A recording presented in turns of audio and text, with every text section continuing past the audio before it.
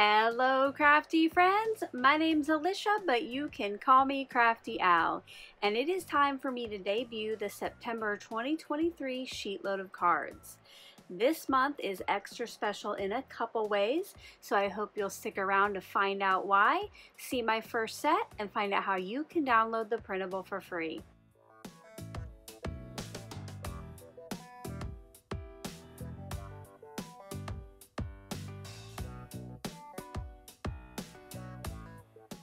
Thank you so much for stopping by today. If this is your first time to my channel, I hope that by the end of this video, you'll be inspired to click on that subscribe button below and ring the bell for notifications.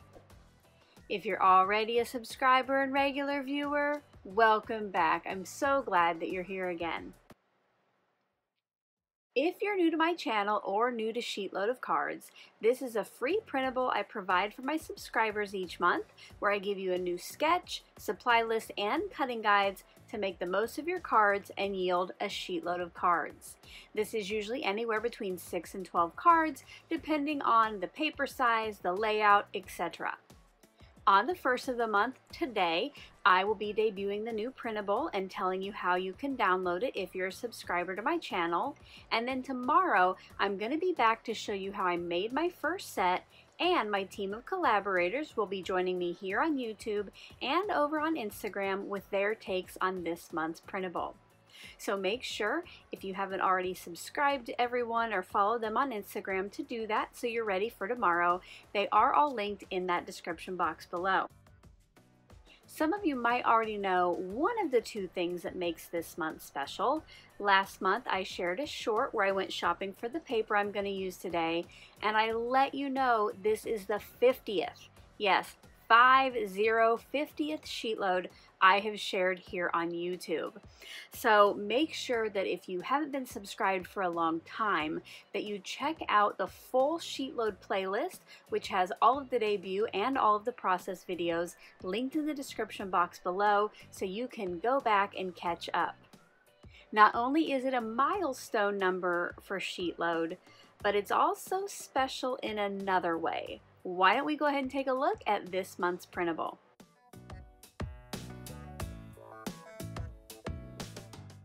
And here is a look at the September 2023 sheetload of cards.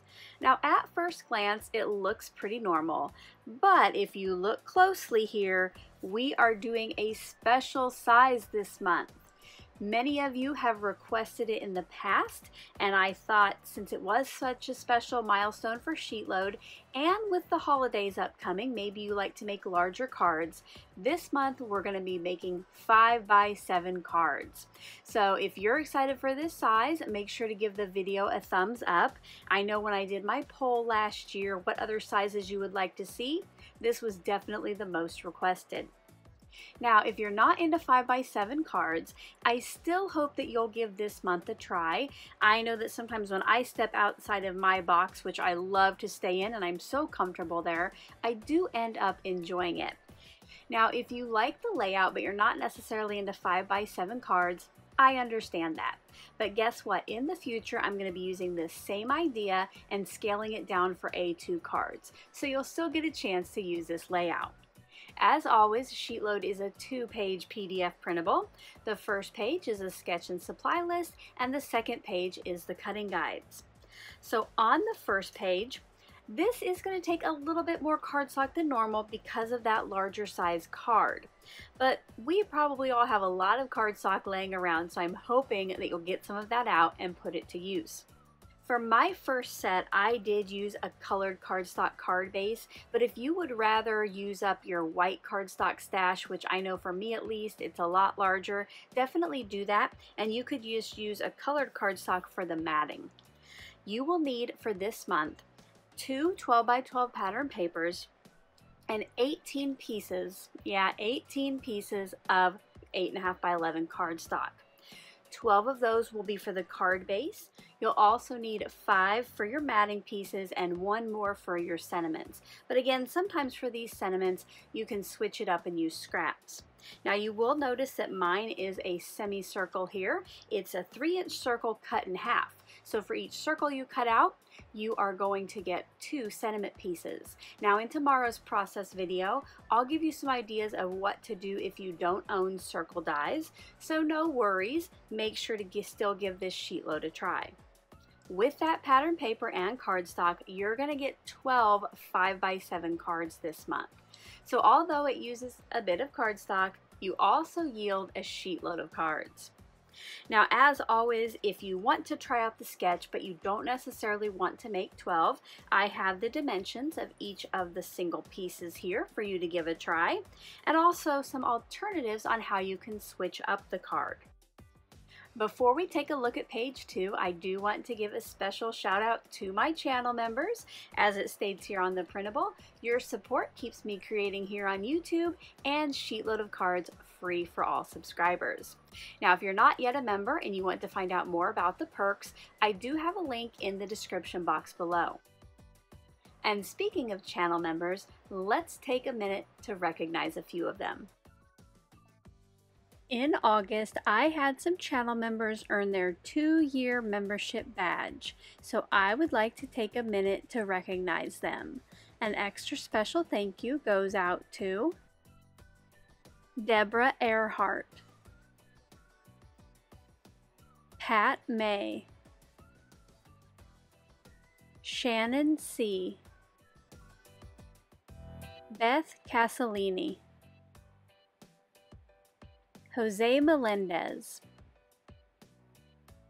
Carol Reed Sanquinetti, and Rachel Fancy Schofield. Thank you so much for your continued support. Now let's take a look at page 2 of the printable, and this is the cutting guides. I show you how to cut each of your 12x12 pattern papers, which both get cut the same exact way, and then how to cut all of your card stocks. So again, tomorrow in the video, I'll show you how to do that. Before we take a look at my first set, let's take a look at the products I used. While I was at Busy Scrappin', which is my local scrap and stamp store here in Omaha, I looked at different themes of paper. Fall, Halloween, Christmas, just because other stuff, but I decided to go with the fall themed since that's the season coming up, and let's be honest, I'm ready for some cooler temps, so I'm ready for fall. For my pattern papers, I chose these 2 pieces from Carta Bella's Fall Fun. I loved the leaves on this one and then the dark plaid to go with it, and this is actually the front and back of the same sheet. For my sentiment, I used the brand new Pretty Pumpkin stamp set from Not Too Shabby. I thought this Hello Fall here went nicely with the pattern papers since there were some leaves on that. For my sentiment circles, I got out my Tailored Expressions Stitch Circle Stacklets, and this is the second from the largest, and it is pretty much 3 inches exactly. But again, tomorrow I'll tell you other ideas if you don't own dies like this. For my sentiment, to bring out some of the green in the pattern paper, I chose Tailored Expressions Cilantro ink. And for my cardstocks, I decided to go with a craft for my card base. For my matting, I got out a burgundy. It matches that in the plaid paper. And for my sentiments, a white. As I share my process tomorrow, I will tell you about other tools and products I used. But for now, let's go ahead and take a look at my first set.